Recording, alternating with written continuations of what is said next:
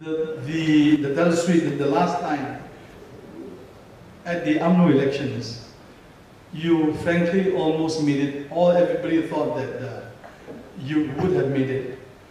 But our very shrewd Dr. Mahathir pulled something out of the rabbit, out of the hat, the rabbit out of the hat. Are you prepared for it? And do you think that it may happen again? You know, Paul Keating, the former Prime Minister of Australia, was here. And you know he had this unpleasant relations with Mahathir, with this issue of recalcitrant comment he made. So he then spent some time with me. We had tea together, etc. And we became good friends. I said, Paul, elections is due, they close in Australia then. He said, it's tough, honestly. In confidence, it's very tough. I don't think I can make it. I said, come on, Paul. You are known to be smart. You have the tricks or sleeve, and I'm sure you can, because I know him. I've seen him debate. He's one of the most articulate political leaders in Australia. You know what he said to me? I wouldn't say it publicly, but to a friend, I would tell you, I have exhausted all tricks possible. And I think, in confidence, Najib or Mahathir will say the same.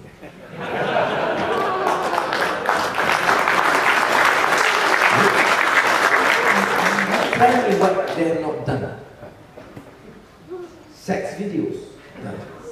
Suru agent, done. Chinese agent, done. American agent, Jewish agent, done. Terrorists, done. And then, women done, men done. The only thing available is over with a car. And I dread him. Aziza said, don't ever give them ideas. What else? Bring one, bring two. And then whoever one, we'll give an award, anything to anybody now. Temples, yes. Masjid, yes. Whatever you ask. Ex-army, ex-teachers, whatever it takes. They've exhausted all things possible. What else can they think?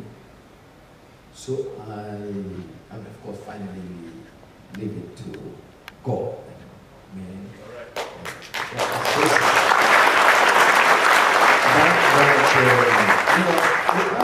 To us, the issue of conscience. Someone said about, Zul said about politics of principles. You see. I used to quote Gandhian principle. Mahatma Gandhi talks about politics of conscience. Very Islamic and very Hindu, Christian for the matter. When I say this, they say, no, Anwar was promoting liberalism, pluralism, by equating Islam to Hinduism. Then I was due to be charged in the Sharia court just for saying this, for my lecture at the London School of Economics some years back. By quoting St. Augustine and probably Swami Vivekananda, he said, how can a Muslim quote St. Augustine? So my retort to the religious minister was, the Minister for Religious Affairs, I said, can you get the paper translated in good Bahasa? I don't think you can understand my lecture. So I think you ignore this temporary irritations. But the point is, they were exhausted.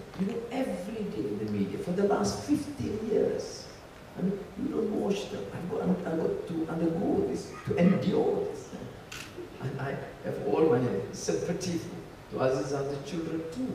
But they have to, every day, without exception, there's something.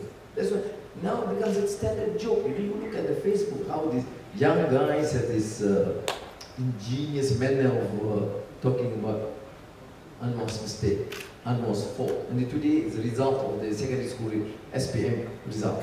If I achieve well, it's Najib's credit. If I not well, then Anwar's fault. And then there was a show, photograph, a cat was caught stealing fish. So the cat was caught and said, "Did you steal the fish?" And the cat raised its hands, "No." So it became a very, very popular cartoon. But jokes aside, this is what's happening. Despite all this, there's still a portion that's sort of brain. But I tell you, faith, conviction, and Gandhi says politics of conscience. I and Aziza, we are great friends of Raja Mohan Gandhi, the grandson of Mahatma Gandhi, who actually espouses very strongly what the grandpa has said about politics of conscience. And I think it gives an enormous sense of strength. If you think about, if you have ever considered talking about reform against a very corrupt, morally decadent establishment, you don't ever assume it will be an easy life. But with faith, can you imagine? Yesterday, we were in court. I was not, but there's been a table back in court to listen to our counsel, the former head of prosecution in the Anwar case. Now, lead counsel in my case. Can you imagine? You know, after the case, I mean, this is that we do so, was head of prosecution. We went through every single document, file, medical record against me. And after that, said, "No, I have had enough. I don't want to have anything to do with them. Can I now join you and be your defense team?" Even Tommy Thomas was impressed. He said, no, I think you have to really be a bit more suspicious with these characters. But that's the truth. That's the truth. You know, the last fortnight, suddenly, the father of this Saiful, who actually was alleged sodomy, and it came up publicly and said, there's a conspiracy involving a key member of Najib's team.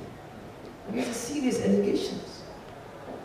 Public statement saying that a member of the team conspired against Anwar. This is the father of the alleged victim.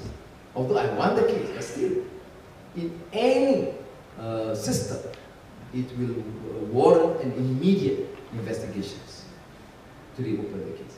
In our case, conspiracy of silence. You know Deepa, you know Bala, the late Bala, you know Americ, yes, and now the case of Cecil Ibrahim. So there are enough cases they have to deal with. But what do we do? People ask me, Anwar, what do we do with Mahathir? By the time I take over, inshallah, he will be 87. What do I do with it? Just leave him alone. You know? Just the mere fact they announce it, we take over, I think that's enough to rattle him. Okay, just leave him alone. But what is the difference? I said, I'm not Najib. Okay? Najib wouldn't dare do anything. I would say, I will not touch him. Malice towards none to quote forgive. Justice is justice. Retributive justice is not justice. So it must be on issues of law, on the rule of law. But if you ask me as the victim, I've forgiven them. But the difference, I like Najib. I will make sure the only transparent tender exercise that his son's company will not automatically get the billions of contracts from Petronas. That has to stop. Please.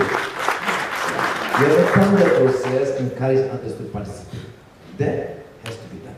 And similarly with all the other exercises, taxi permits to all the UMNO cronies, enough. No. And you want to keep the permit, you drive the taxi. My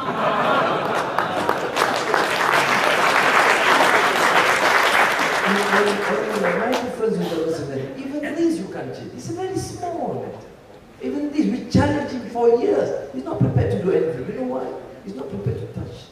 Not only Mahathir, but even the UMNO youth chief in the division. But this is grossly unfair. Who are the taxi drivers? army personnel. You look at the taxi drivers, or the poor Chinese guy, or the Indian guy. So I think this will have to change. So I thank you again and give us this support. And many of you are investors, and I would welcome and please, and I've been there, you know, as Minister of Finance for 8 years. I know what it takes.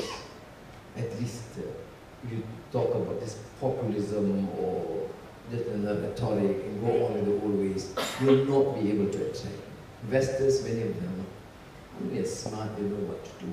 But I believe if given a chance, we will do whatever it takes to propel the economy, to make sure that Malaysia become a real vibrant economy. Proud for every single Malaysian, be proud to be on the core of Malaysia without discrimination. So thank you, my friends, thank you, Stanley. Thank you to friends who come from abroad, Singapore, I know Hong Kong, Thailand.